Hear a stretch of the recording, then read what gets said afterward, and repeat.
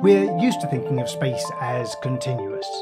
A stone can be anywhere in space. It can be here, or it can be an inch to the left, or it can be half an inch further to the left, or it can be an infinitesimal fraction of an inch even further to the left. Space is infinitely divisible. The graphs of Wolfram Physics, however, are discrete. If, as Stephen Wolfram proposes, the universe is a graph, then you can't be just anywhere in space. It makes sense to think about a node of the graph as a position in space. It makes no sense to think about anywhere in between the nodes as positions in space. This space is not infinitely divisible.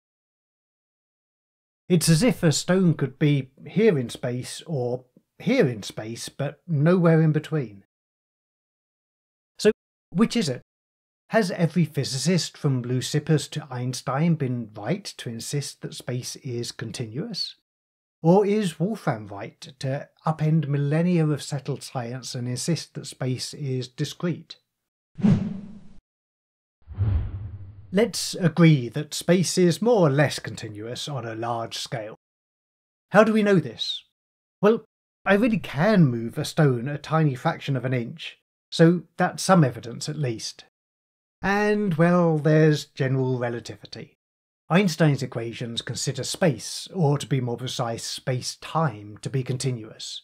And Einstein's equations work. They give an astonishingly accurate account of how everything from photons to planets move through space. So how about smaller scales? Well, general relativity works right down to scales of around 10 to the minus 35 metres. That's a pretty small scale. A hair's breadth, the diameter of a human hair, is maybe 1/10 of a millimetre. That's 10 to the minus 4 metres. So to imagine how small 10 to the minus 35 metres is, think of a hair's breadth. Then think 1,000 times smaller than that. Then think 1,000 times smaller than that.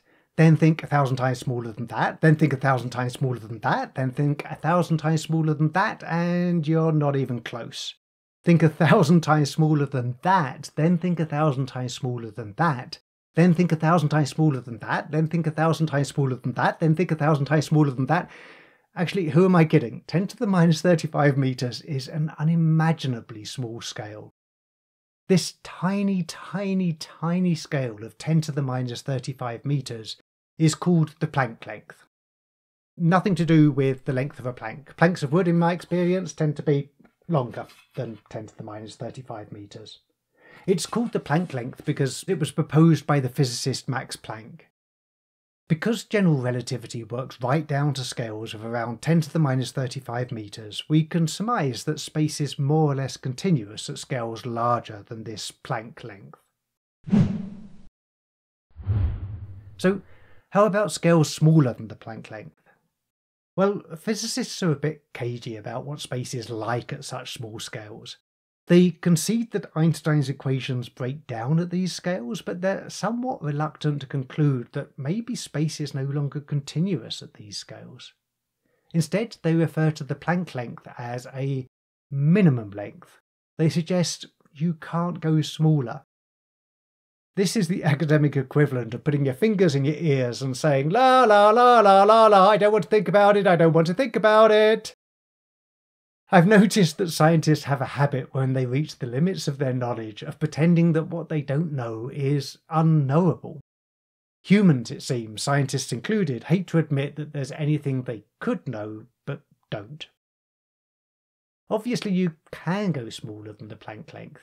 It would be a strange universe indeed if it were governed by laws of physics down to scales of 10 to the minus 35 metres, but no further. I concede that it's hard to see beyond the Planck length. I concede that, given the way that our tools for seeing break down at such small scales, there's a danger of slipping into speculation when we theorise about physics at smaller scales.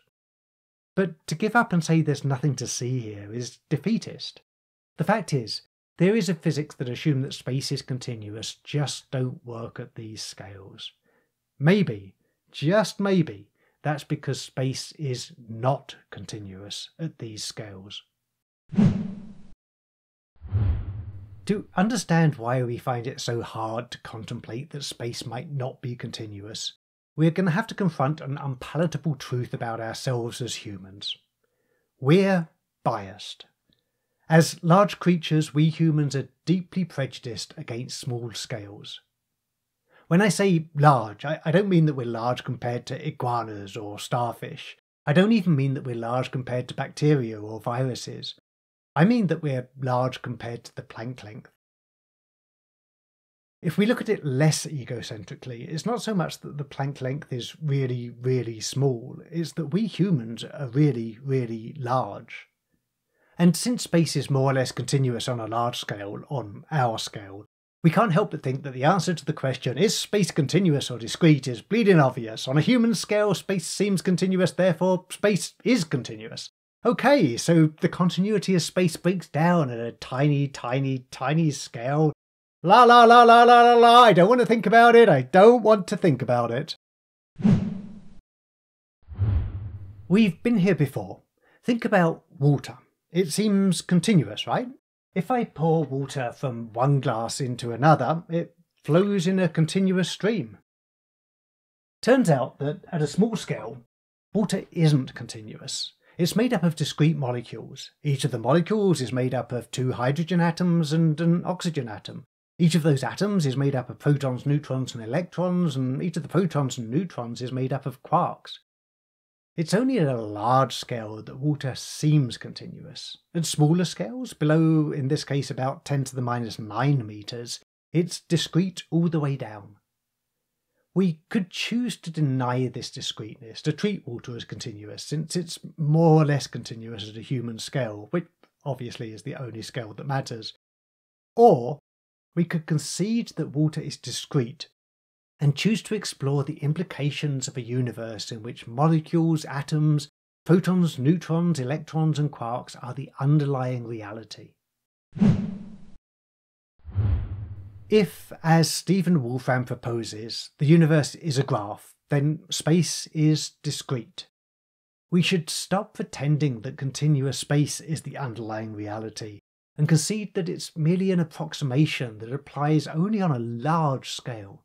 We should stop trying to wrangle continuous theories to fit the awkward discrepancies we run into at scales around the Planck length and below, and start trying to formulate discrete theories that approximate to those continuous theories at scales around the Planck length and above.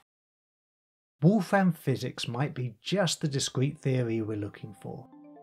His team are making progress in proving that his physics approximates to Einstein's equations of general relativity at large scales. Is space continuous or is it discrete? If I were a betting man, I'd be putting my money on discrete. Thanks for listening to The Last Theory. Join me for fresh insights into Wolfram Physics every other week. Subscribe to the free newsletter, podcast or YouTube channel at lasttheory.com. After all, this might be the most fundamental scientific breakthrough of our time.